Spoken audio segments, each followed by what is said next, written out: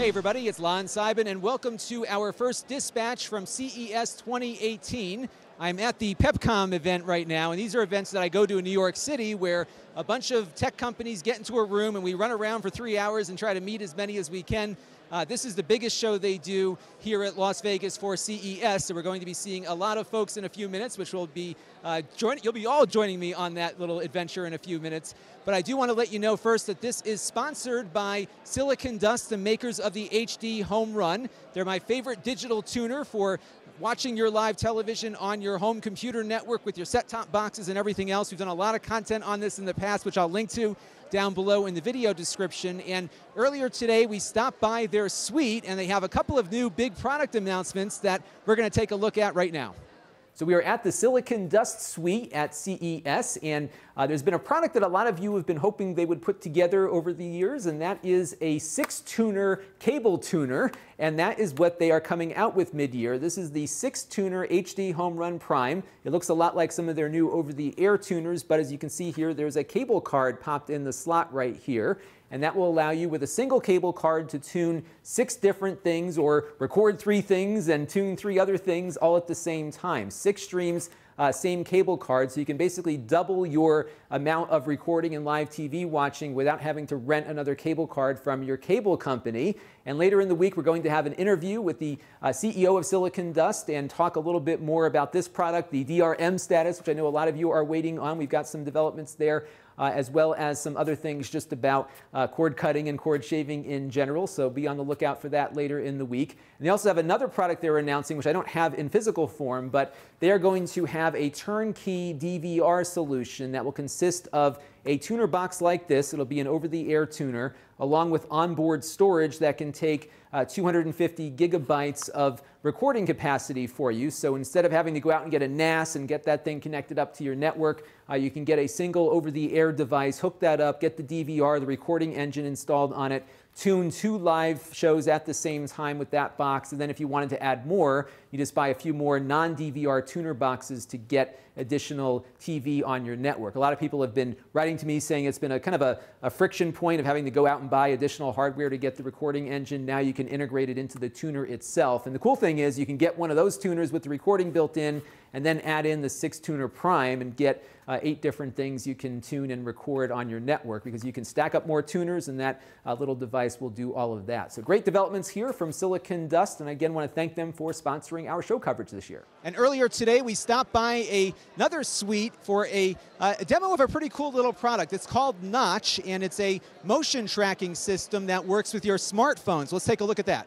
So we're here at a suite at the Luxor where we are staying, and just so happens that the folks from Notch were here, and I'm wearing some Notches right now. And what's cool about these things is that they are motion trackers that can send data back to your smartphone. So if you are maybe a boxer, for example, and trying to improve your punch, you can take a look at maybe what the perfect punch is and try to get your muscle memory trained to do that. In fact, you can track your movement in real time with this. There's a lot of benefits for physical therapy and for athletes and everything else. And what's neat about how this works is that this is not some fancy optical system. These are all using accelerometers, gyroscopes, and compasses to measure body movement, which makes this very portable. So if you are maybe a surfer, you can take these things out in the water. They're completely waterproof. And they're telling me that these little devices here can record all of the data when they're away from the phone, and they can just download that data back so you can review your motion after the fact. I think it's kind of a cool thing that you can capture this data very easily just by strapping yourself up here with some of these sensors. The app looks really cool, and I think this kind of shows you the power of smartphone processors, that you can make a very simple device and then offload all the computational tasks to the phone. And they sell these as a kit of 6. And this is what the little kit looks like. And you charge them up. This actually reminds me of like an 80s board game or something. You can charge them up inside the case here. And then they last, they said, for about 4 hours or so, maybe a little bit longer, depending on what you're doing. And you can take them and attach them to yourself or to whatever you're trying to measure motion on and then capture the data. $379 for the kit, and you get the developer's software with it so you can attach to your own apps with this technology. Cool stuff.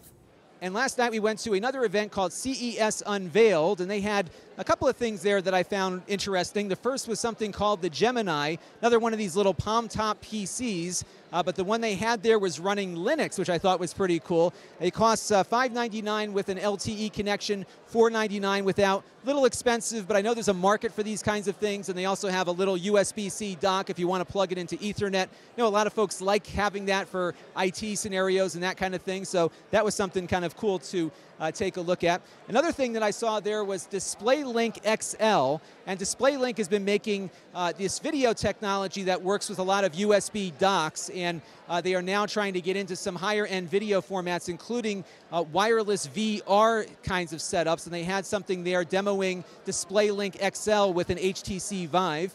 And if you are a fan of the Twit network, Father Robert Ballister was out there running around with that thing, and it looked like it worked pretty nicely, pretty low latency, and you could get your HTC Vive or one of the other VR headsets there working without a tether back to your desktop, so that was pretty cool. And I got a look at the Blink security system. They've got a new thing out called the Blink Doorbell. Actually, not out yet, but it will be soon. $99. It does just about everything you'd want one of those doorbell systems to do, but it only costs $99. You can talk back and forth on it. You can see the people knocking on your door, get notifications, and it runs on 2 AA lithium batteries that should last for a year or more. I covered that camera security system a few months ago. I'm going to do a follow-up on it because I have their outdoor cameras, and I'm really eager to check out the doorbell because there's no monthly fee with it either. So pretty cool stuff there. So now everyone's going into the PepCom event here, as we will be right now as well. We've got a lot more stuff to see inside, so let's head on in and take a look. So I'm over here at Flir, and I don't have our product to show you right now, but we do have something kind of cool. This is an automotive system. You can't buy this for yourself at the moment, but it might be in your next car. And what it's doing here, as you can see as I'm talking, is it's identifying all these people that are walking by the camera, and it's able to discern them each individually, and it's doing this through a combination of the Flir heat sensors that they've been developing for a very long period of time, along with very fast processors. In this case, they've got an NVIDIA thing running here that is processing the image constantly and able to pick out all the individuals walking around. And what this is going to be used for is for an application like a self-driving car. So if somebody happens to walk into the middle of the street on you, the system should have the car stop the car if somebody is walking in front. And it's pretty cool, as you can see, just how all of that works. So we can't really buy this yet, but we might see it in a car that you buy in the future. All right, so this thing on my head here is called the RealMax, and they are billing this as the widest field of view augmented reality glasses. And I have to say, this is not bad. It's a pre-release product. This is still kind of a prototype that I'm using right now. They also have a sensor up here which is not yet working, but apparently this is going to read hand gestures as well, so you could interact with your environment a little bit using your hands, but that isn't yet working on this. But one of the things that I've been finding with a lot of these AR products, ones that I've tried, ones I've heard about, is that the field of view isn't all that great. This one does do very well. I'd say it's a little bit better than my HTC Vive, and it's an all-inclusive package here, so the unit that's controlling everything that I'm seeing is also attached to the headset here, and it's running Android. So interesting technology, kind of nice. It's filling a good portion of my field of view here, and we'll see where this one goes from here. So this is something that you can't really, well, you probably could buy it if you wanted to, but I think it's out of the reach of most consumers, but this is something you need to know about. This is called the DroneHunter, and what it's designed to do is shoot down drones, and it does that with these nets here that are fired at the offending drone using CO2, and it also has a drape net on there that if you miss twice here with these two nets, you can grab it with the drone's net that kind of hangs underneath it. And the key to all of this device here is this radar system here. This can detect a drone up to a mile away, and you can put one of these on the drone, of course, for locking onto your target and shooting it down, which is what it does. But you can also maybe mount these on a building to be on the lookout for drones that are coming in. And apparently, unauthorized drones are becoming more and more of a problem. Unauthorized meaning drones perhaps doing unlawful things, like moving drugs over a border perhaps, or in one case we heard about a company that's having a problem with drones landing on its roof and stealing data from the company. You can get alerted to a drone coming in, you can scramble this thing and shoot down the drone that's coming towards your building. And it's kind of crazy that we're at this point already, but consumer drones are plentiful and pretty powerful. This is the countermeasure.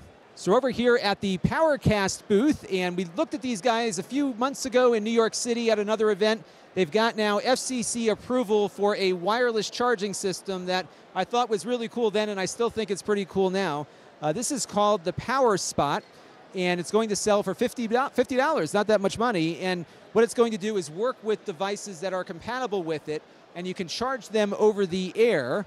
And they have a couple of these cool little demo things here to show you how this works. So as I get close to the device here, you can see that signal getting stronger. And then as I move it back, you can see how it still is getting some power, but not as much. And if you just keep your devices near this thing, it's going to charge up. Now, they anticipate that there'll be many devices that will bake this technology into them, so you just put it down on the table next to the thing, like these headphones, for example. It'll beep and start charging.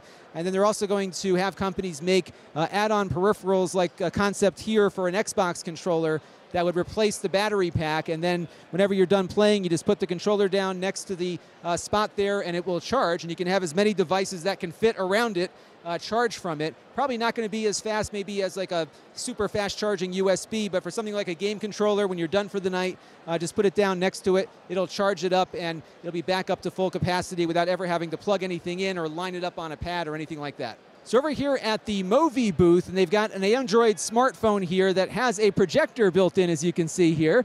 And we're going to shoot it out onto this piece of paper so you can see what it's looking like. It's pretty bright, actually, given the light that we're in the room here. So it's good enough if you need to get a projector out in a pinch. Doesn't feel all that much larger than a regular smartphone. It is powered by a MediaTek 6750V/WT, and they're telling me it works on all 4 of the major carriers here in the United States. It costs $599, and it's unlocked for that price point. So if you've ever been looking for a projector in a pinch, this might be something worth taking a look at. Maybe we'll try to get a loaner in and see how it works in a full review.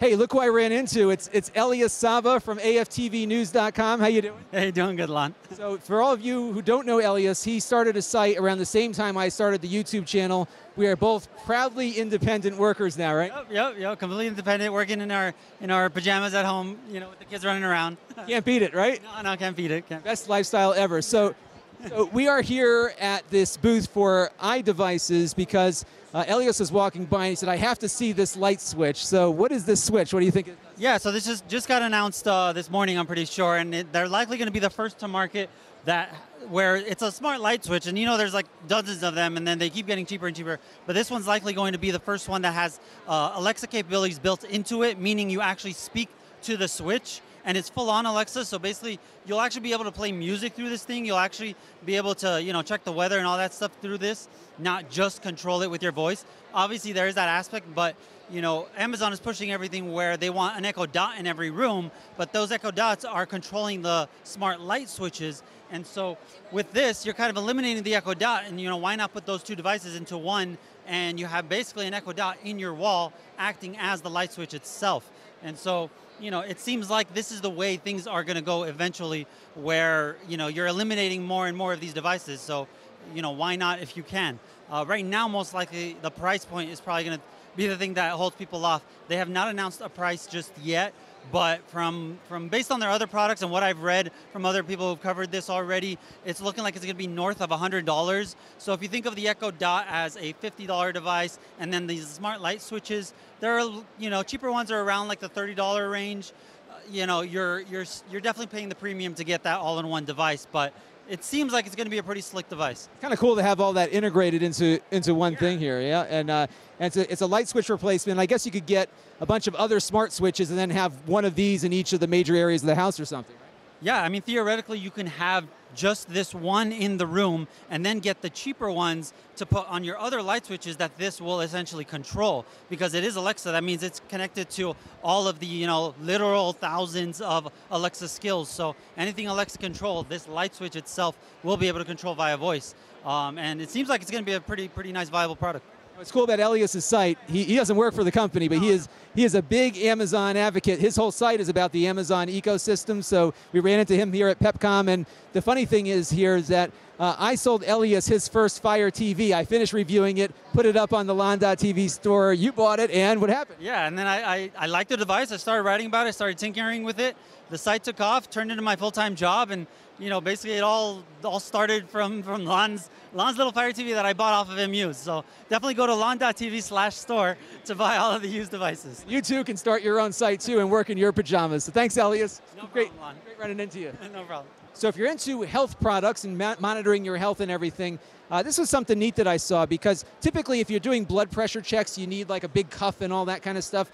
This is a blood pressure checker that is a watch, It does your pulse and activity tracking and that kind of thing, but you can push a button on this watch, which he's going to do right now, and what it's going to do is inflate the band, and it will take his blood pressure on his wrist, which means that you can always carry a blood pressure monitor along with you. And for those who have heart issues or something like that, this might be a really good thing to have, because if you're feeling like you're not sure about how you're feeling, you can take a blood pressure reading on the spot and know whether or not you need to seek medical attention. It's got all the FDA clearances and everything else, so it's pretty accurate as a blood pressure tool. It will squeeze your wrist, though, but it's better than dying, I guess, so probably a good thing to have around with you. This is kind of a cool thing that's really miniaturizing things that used to be a lot larger. So if you're a gamer and you like to light up everything in your computer, have you ever thought about lighting up your hard drive? Well, maybe you can now. This is the HyperX Fury. This is a solid-state disk that has lights on the top of it, so you can put some lights on it and have not only the hard drive here go, it looks like they're also lighting up RAM now as well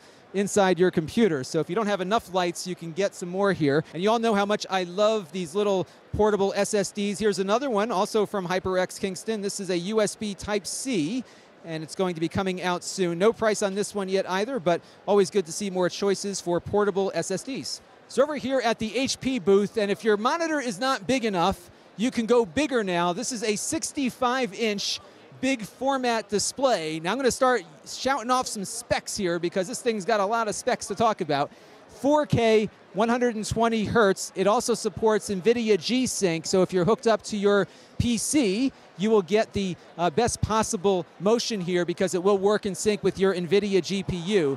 But the other cool thing about this, I'm going to have my friend from HP here just go ahead and switch out. This is also an NVIDIA Shield that is built into the television, so you get not only an Android TV, but the NVIDIA Shield TV built right into it. This thing is really cool. I think I might want one of these things at some point. Pretty cool stuff from HP. No price yet on this one, but I'm sure it will come with a pretty decent price tag when it's available. So I don't like to usually do interviews on these dispatches, but I got somebody very interesting here you should all meet. This is Robbie Cabral. How you doing? Nice to meet you. I'm well. So Robbie, why don't you tell us about what you got in your hand here? And there's a big story behind this thing too. So let's start off though with the lock. What do we got here? Well, basically this is a Benjilock, and it's the world's first traditional padlock with fingerprint technology, which means that not only you can open it with the ease of your fingertips, but also with a set of traditional keys. In less words, a hybrid. And now the story behind this is that you developed this yourself on your own. You went on Shark Tank. What happened after that? Well, after that, it's been a crazy experience. I got to deal with Kevin O'Leary, Mr. Wonderful. And then after that, now we just, starting tomorrow, unveiling the Benjilock Mini and this version as well. Won a CES 2018 Innovation Award. And we'll have a great week. It's been amazing. I mean, the whole Shark Tank experience has been a dream come true. So it's something to tell your viewers that if you ever have a passion for something, don't believe the naysayers, just go for it. And I'm here, so blessed to talk to you today. Pretty cool stuff, and we're blessed to talk to you as well. And now you linked up with Brink Security, who's manufacturing the lock itself, right? So and I guess there's been a pretty rapid movement here from the time you were on Shark Tank to now. What happened? Oh, I gotta tell you, the Shark Tank episode was October, and in less than 2 months, we already have developed, working on the 2 versions of the lock, and it's gonna be available summertime of this year. So yeah, it's pretty much of a blessing partnering with a great company that it's already in the industry. And for me, just to be a normal guy with kids at home and everything, so, you know. You fell on some bad luck right when you started developing this, so it was a kind of a neat story about that. So how did the inspiration for this lock come about? Well, the inspiration actually started, I was working 3 years ago, well, almost 4 years ago in real estate. And 6 months into the job, I got laid off. The thing was that I got laid off in the month of December, and the same day I got laid off, my daughter was born at nighttime. So that whole transition, I got depressed, overweight, but going to the gym on a daily basis, that's how I noticed how people were securing their lockers, and some people left their keys inside. Others were having issues with Bluetooth, so I said to myself, how come there's just not a lock, simple, no app needed, that you can just open with your fingerprint, but also with a key. That way you can break the whole age tendency of anyone, even my 4-year-old son can use it, up to a 90-year-old person. So programming with your fingerprint on here. We did. This is programmed to somebody else right now, but we unlocked it earlier. But it's nice too that if the battery dies, you can just use a key with it too. So Correct, and that was the whole goal, just a simple hybrid. And the beauty of the technology is that it's gonna go beyond the padlock. So with God's faith, we'll see how everything goes. But this summertime, I'm very excited. There's a smaller one coming out as well? Exactly, yeah, the Benjilock Mini, which won the 2018 CES Innovation Award, and it'll be displayed at the Innovation Award Showcase and also at our booth. Great, we'll have to check that out at the booth tomorrow, and really congratulations on all of this. It's kind of the American dream, right? It is, and again, to all your viewers, that sometimes if you have an idea, just take little steps. Every day is not gonna be easy, but you can make it happen. So we're here at the ZTE booth, and this is the Axon M, and it looks like a regular Android smartphone, but if I do this, you get a second screen here that lights up, and right now we have it on its dual screen mode, so I can run 2 different apps on here at the same time. So for example, we've got one app running on the right side of the device and another one running on the left-hand side of the device, which is really kind of neat. So it doesn't do split screen, but if you got this, you really don't need split screen. It folds up like so, and you can use it as a regular phone after that. $725 for this one. It's exclusive to AT&T here in the United States. It might be hard to get a case for this, so they have like a bumper that'll at least protect it from drops and whatnot, but the other screen will be on the backing here. One of the cool things is that you can kind of put it into a tent mode like this and then mirror the displays, so you can be sitting across from somebody and both watch the same thing at the same time. It's always kind of neat to see some of these experiments make it to market, and we'll see how this one does, but I just thought it was kind of a cool thing. So over here at the WD/Sandisk booth with some new stuff to check out. The first thing is a little portable SSD. I love these things because I use them for video editing. This one is a Sandisk branded drive. Wicked fast, obviously, because it's SSD. We'll have to get one in to test it. IP55 rated, so it's waterproof to some degree. If you drop it in the toilet or something, you may have to pull it out, unfortunately, but it should survive that. Not so great for diving and that kind of thing, but rugged and great for taking out on a photography trip or something. You can hook it onto your bag with some kind of carabiner or something. So really nice little rugged drive.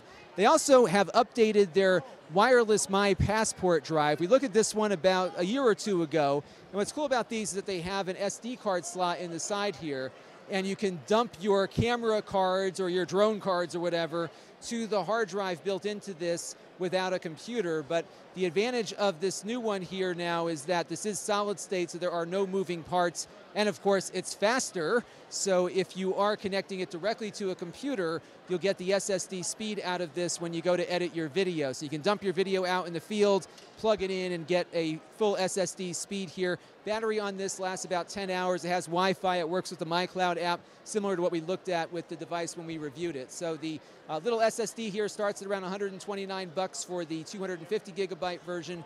This one, 250 gigs, around $229. And again, we'll try to get these things in for a full review on the channel. So that is going to end this evening of CES. It's almost tomorrow already. We're about 11:15 p.m. So I'm going to go back home and edit all this now and upload it. So we saw a lot of cool stuff. What I'm looking for on this trip are some unique and different things to show you, because there's so much coverage of CES. I can show you every generic TV and computer and everything else, but we try to differentiate ourselves a little bit here. So we're going to be hitting the Sands Convention Center tomorrow, where all of the startups are. I'm going to try to do 2 days there, at least a day and a half, hopefully, and find a lot of the cool hidden gems of the show while we're out there. That is the plan that we're going to be doing there. But some cool stuff today. Definitely that new 6-tuner unit from Silicon Dust for HDHomerun, our sponsor. Something I'm looking forward to, and a lot of other stuff too. So if you have heard of things that I should go check out, let me know down in the comment section below, because I need some ideas as I am wandering around CES. And then Wednesday, we're going to be hopefully doing a self-driving car demo, as well as checking out some of the larger companies as well, and we'll see what we see. So stay tuned, lots more to come, and this is Lon Saba. Thanks for watching. This channel is brought to you by the Lon.TV supporters, including gold level supporters, the Black Eyed and Blues Music Hour podcast, Chris Allegretta, Steve Blixt, Stanley Taub, and Kalyan Kumar. If you want to help the channel, you can by contributing as little as $1 a month.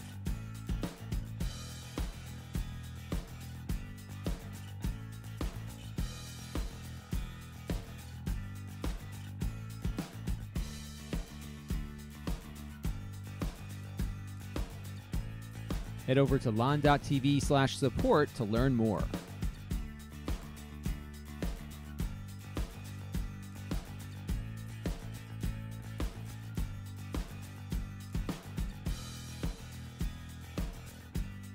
And don't forget to subscribe. Visit Lon.TV/S.